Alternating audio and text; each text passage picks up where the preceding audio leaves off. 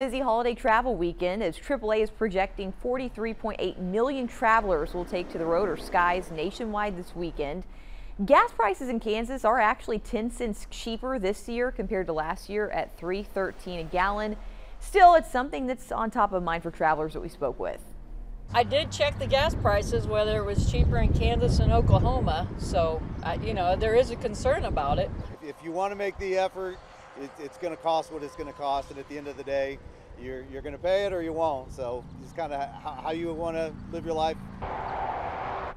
Vacationing this year still costs 15% more than in pre-pandemic times.